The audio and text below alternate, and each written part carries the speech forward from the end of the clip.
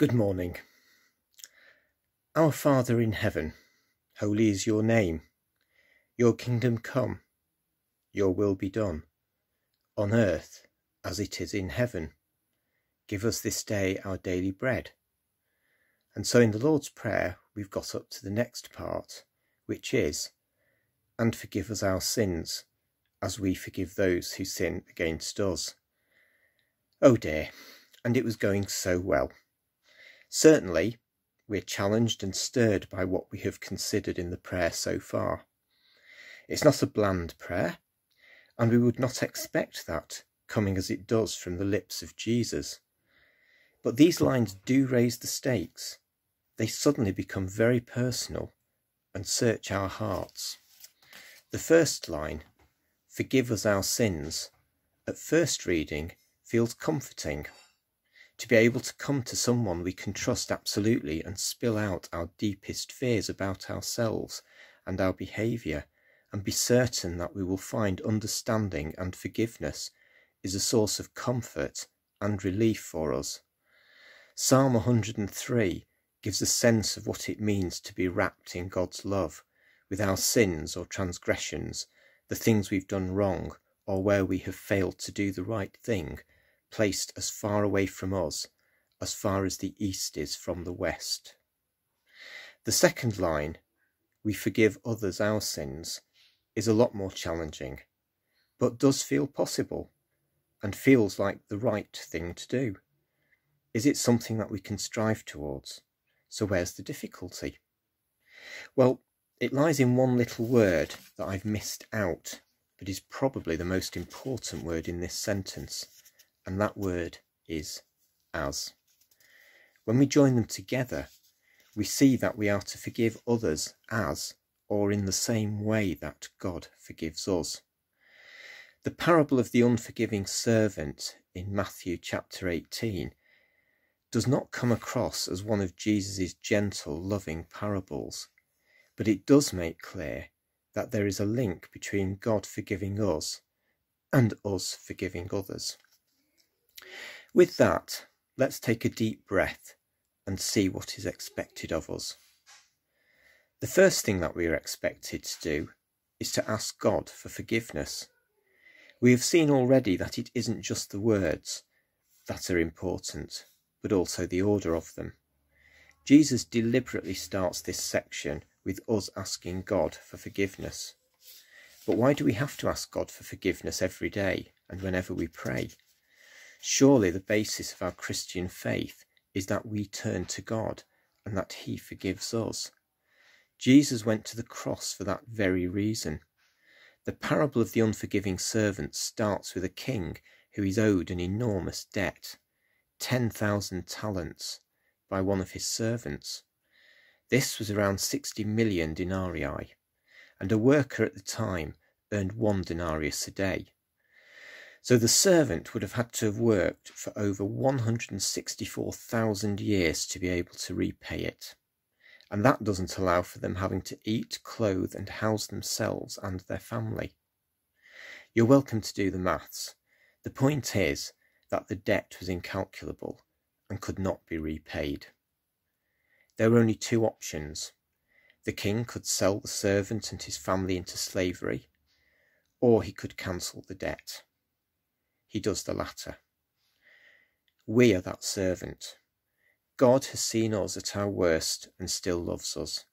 He knows everything we have ever thought or done, and yet still loves us.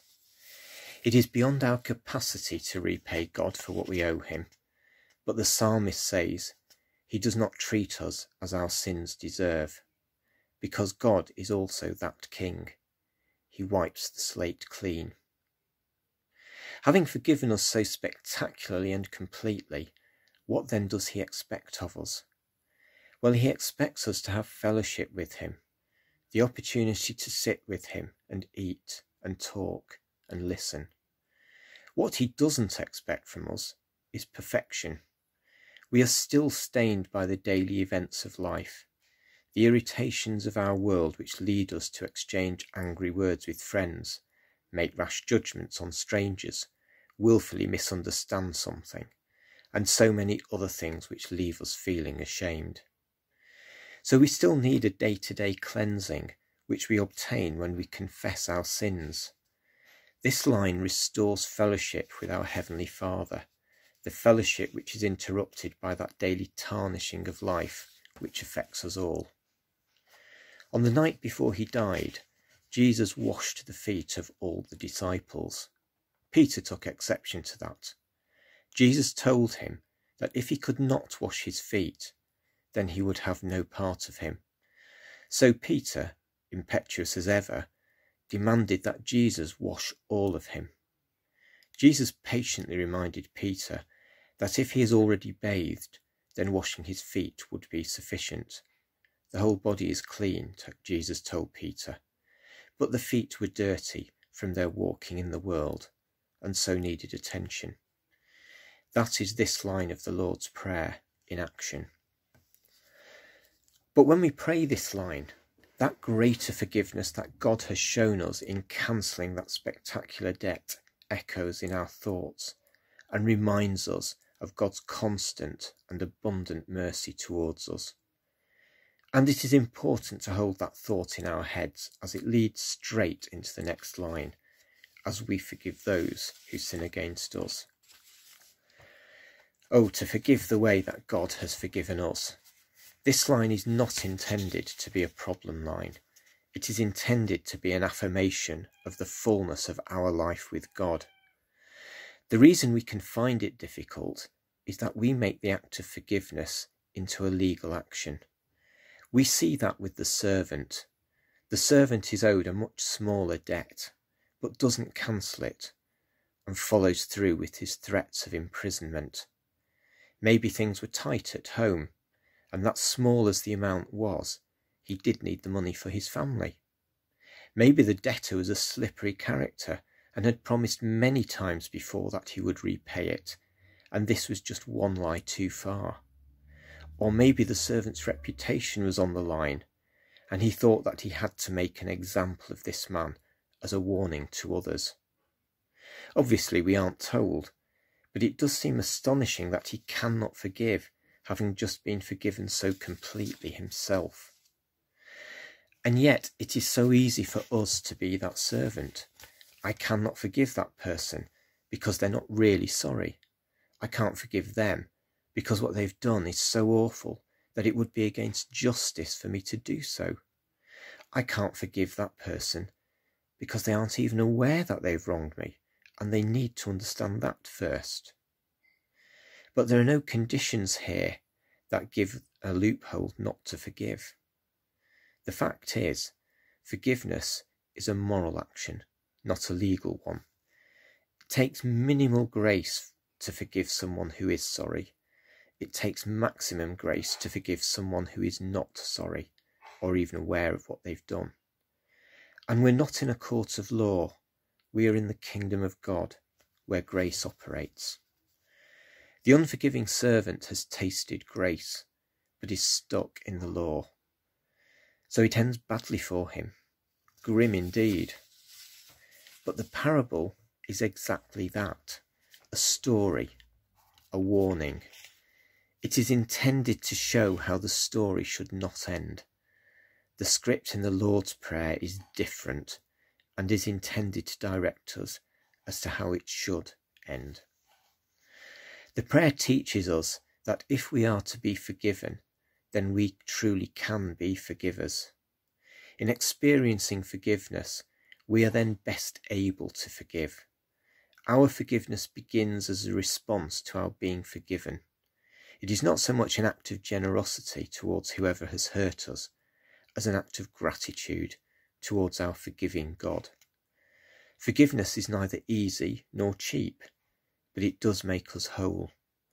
In forgiving us, God is refusing to hold anything against us, refusing to let our sin have the last word in the way the world works. And in challenging us to forgive others, Jesus is not saying that the injustice we have suffered is inconsequential. He is not saying that justice, when appropriate, should not happen. But Jesus is refusing to let sin have the last word in our story. In challenging us to forgive, Jesus is inviting us to turn the world around, to throw a spanner in the eternal wheel of retribution and vengeance, not to silently suffer the hurt, lick our wounds, and lie in wait for the day when we shall be able to return the blow that was dealt to us. Instead, it is a challenge to turn things around, to be victors rather than victims. The world produces enough victims. We can forgive. The courage to forgive one another begins in the humility produced by the realization that we have been forgiven. Forgiveness is a gift that is first offered to us, which we accept and then offer to others. Jesus' answer to Peter to forgive 70 times 7 was a comment that our forgiveness has no limits, just like God's. In our forgiving and being forgiven, we are made part of God's kingdom, a part of God's victory over the powers that would otherwise dominate our lives. It is a continuing fight, which is why we have to pray, "Forgive us our sins as we forgive those who sin against us," and why we need to pray it every single day. Amen.